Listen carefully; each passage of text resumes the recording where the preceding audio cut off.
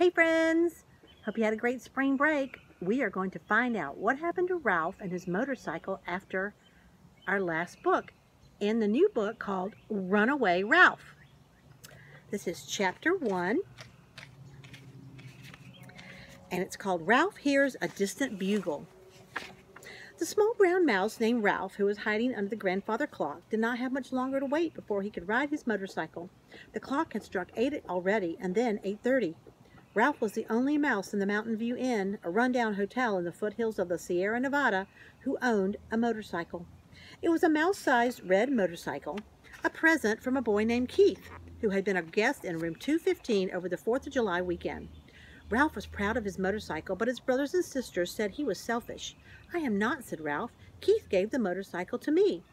That evening, while Ralph waited under the clock and watched the television set across the lobby, a man and a woman followed by a medium-sized boy walked into the hotel. They had the rumpled look of people who had driven many miles that day. The boy was wearing jeans, cowboy boots, and a white t-shirt with the words Happy Acres Camp stenciled across the front. Ralph observed the boy with interest. He was the right kind of boy, a boy sure to have a peanut butter and jelly sandwich someday. Since the day Keith had left the hotel, Ralph had longed for crumbs of a peanut butter and jelly sandwich. A grating, grinding noise came up from the works of the grandfather clock. Ralph clapped his paws over his ears. The clock grumbled and groaned and managed to strike the hour. 9 o'clock. The time almost had come. The stroke of 9 was followed by the slow, sad notes of music that lingered and died mysteriously in the distance every night at this time. "Did you hear that?" the man asked the boy. "It was the bugle at camp playing taps." "So that's what that music is," thought Ralph, who had puzzled over those notes all summer. When the boy did not answer, his mother said, "Come on, Garf, cheer up. You're going to have a lot of fun at camp." "Maybe," answered Garf, "but I doubt it." The father looked annoyed. "You won't have any fun if you take that attitude," he said, and went to the desk to inquire about a room with an extra cot for the night. Ralph could not understand the boy's behavior. He had often heard about other guests wearing the same kind of shirt. Speaking of a place called camp, but unlike this boy, they always sounded eager and excited about going there. Ralph did not know exactly what a camp was, but since medium-sized boys and girls went there, he thought it was a place where people ate peanut butter and jelly sandwiches. The desk clerk summoned old Matt, the elderly bellboy and hotel handyman, to show the family to their room. As Matt picked up their suitcases and led their way to the elevator, he said to Garf, "Well, young fellow, what are you going to have for breakfast tomorrow?" "Apple pie or chocolate cake?" Matt, who was not always popular with his parents, was always liked by the children. The boy smiled faintly at Matt's joke as he followed the old man into the elevator. What that boy needs is a peanut butter and jelly sandwich, thought Ralph. When Matt returned to the lobby, Ralph watched him go out into the hotel porch, where he stood for a few minutes among the empty rocking chairs for his nightly look at the stars before he retired for the night. The night clerk, a college student hired for the summer, came on duty and settled down on a couch to read a thick book. Ralph's time had almost come.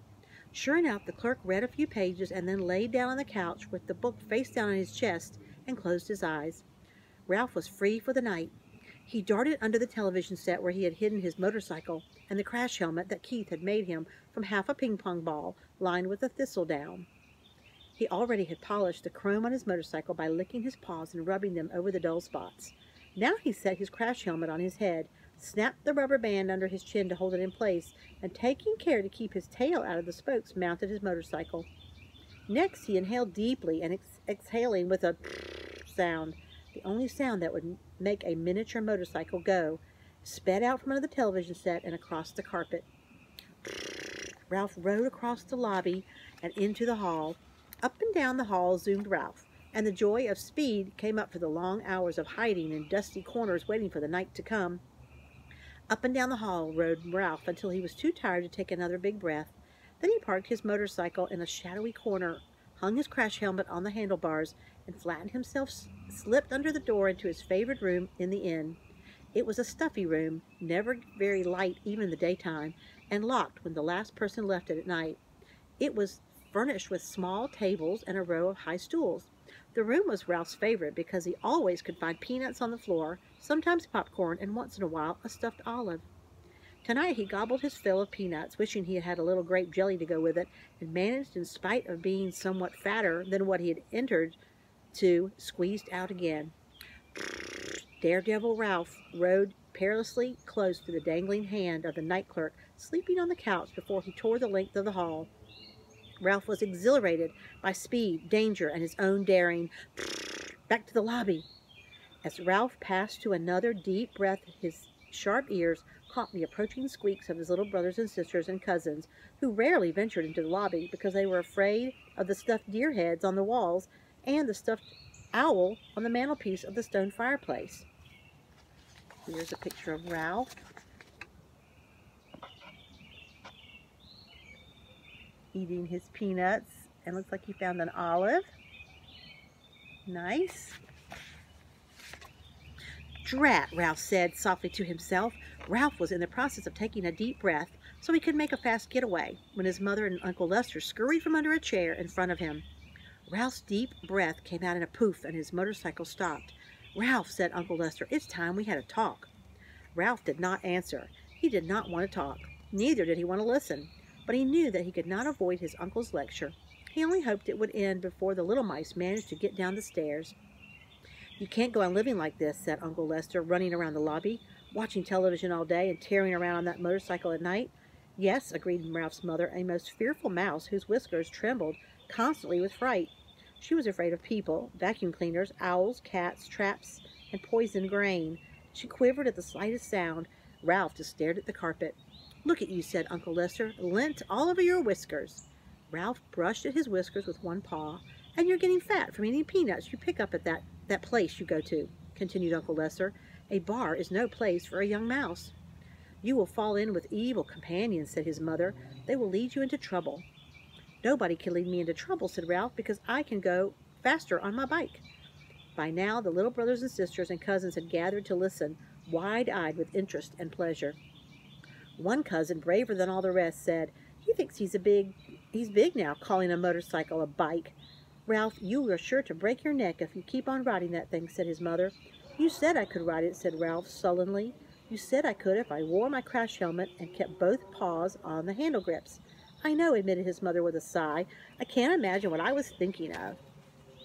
The grandfather clock began to grind and groan. All of Ralph's family was alert, and when the clock began to strike, they disappeared under chairs and behind draperies, all except Uncle Lester, and even he looked a little nervous.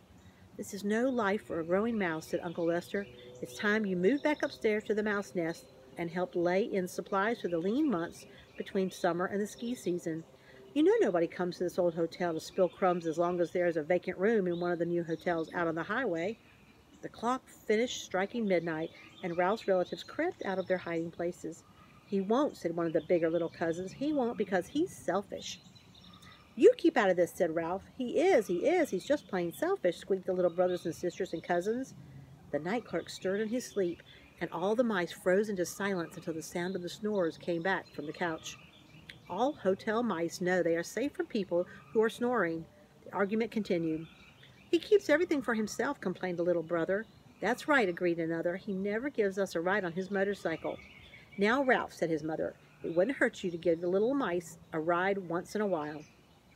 I thought you said motorcycle riding was dangerous, Ralph reminded his mother. That's no way to talk to your mother, said Uncle Lester. You don't have to speed. You can push your young relatives up and down the hall. Push them, squeaked Ralph in horror. Push little mice up and down the hall on his beautiful motorcycle with its plastic seat and its pair of shining chrome mufflers. What a shocking idea. A motorcycle was not a kiddie car. Now, Ralph, sharing your motorcycle won't hurt you one bit, said his mother. Don't look so sulky. Me first, shrilled the little mice, pushing and shoving. Ralph, get that look off your face. Uncle Lester looked so stern that Ralph knew there was no way out. Even the girls, he asked. Of course, said his mother. Quiet, children, or you will wake up the night clerk. Ralph wished the little mice would wake up the night clerk so he would have an excuse for hiding his motorcycle. However, his young relatives, who were, in Ralph's opinion, a fearful bunch, were silenced, and there was nothing for Ralph to do but boast the nearest little one up onto the seat of the motorcycle. Give me the crash helmet, demanded the passenger. What are you waiting for? Asked Uncle Lester. Let him wear it. Ralph removed his treasured helmet, placing it on the head of his small passenger, and wheeled the little mouse down the hall and back. More, demanded the passenger. You had your turn, Ralph spoke shortly as he looked with distaste at his young relatives scrambling all over one another in their eagerness to be next. There were so many of them. Pushing them up and down the hall would take him all night. "Come on," he said crossly to his nearest cousin as he clapped the crash helmet on his head and boosted him onto the plastic seat. "Let's get it over with." "Faster," demanded the cousin. "I want to go faster." "You be quiet," said Ralph. "You wanted a ride, and you're getting it." Here he is, giving a ride to one of his little cousins or sisters or brothers. It's a lot of effort for him to push them around the motorcycle, and I bet he was worried about getting caught. Ralph soon found that pushing the motorcycle along the bare floor at the end of the hall was easier than pushing it through the carpet.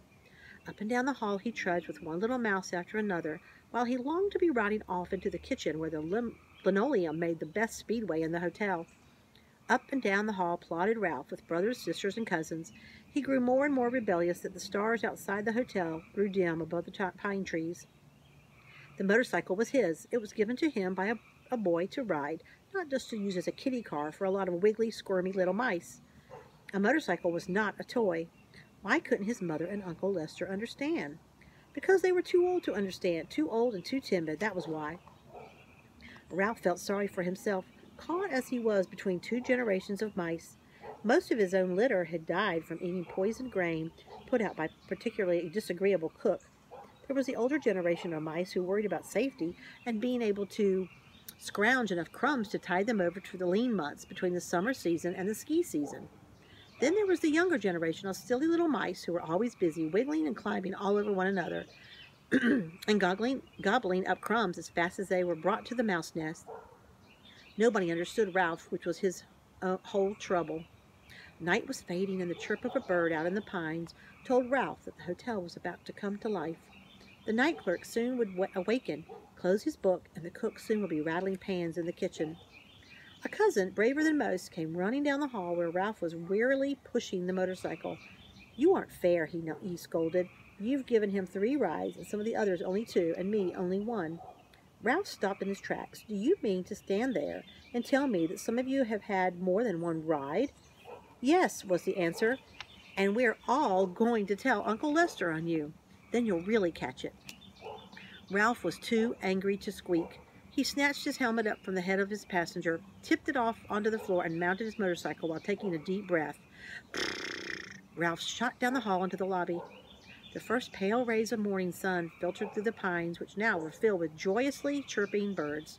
The night clerk stirred, and all the little mice looked frightened and scuttled toward the stairs and the safety of their nests of shredded Kleenex. The night clerk sat up, yawned, stretched, and scratched his chest, giving Ralph just enough time to garage his motorcycle in the dark corner under the television set, before the last shadow of the night faded from the old hotel. Ready to rest and filled with bitter thoughts, Ralph set his crash helmet on the dusty carpet and sat down with his black back resting against the front wheel of his motorcycle. The grown-up mice should not make him use his beautiful motorcycle as a toy to amuse a lot of squirmy, ungrateful little relatives who were growing up and soon would insist on riding themselves, and Uncle Lester would insist that Ralph let them. Well, he wouldn't. Never again would he use the motorcycle as a toy. He did not care what Uncle Lester or anyone else said. Ralph did not want to grow up to be a crumb-scrounging mouse like Uncle Lester. He did not want to settle down in a nest of shredded Kleenex behind the baseboard of the linen room. He wanted a life of speed and danger and excitement. He wanted to be free to do as he pleased and go when he pleased on his shiny red motorcycle. The clock struck 6, and in the distance, Ralph heard the notes of the distant bugle, this time lively notes that seemed a summons to excitement and adventure. And now that he knew where the notes came from, peanut butter and jelly sandwiches, before the notes had died away, Ralph heard the laughter and shouts of medium-sized boys and girls who must be about the age of Keith, the boy who had understood mice and who had given Ralph the motorcycle. The rousing notes of the bugle and the laughter and shouting increased the feeling of rebellion within Ralph. As the last strains of the bugle call hovered in the clear mountain air, Ralph made up his mind. He knew now what he was going to do. He was going to run away. Oh my goodness. Ralph, what are you going to do now?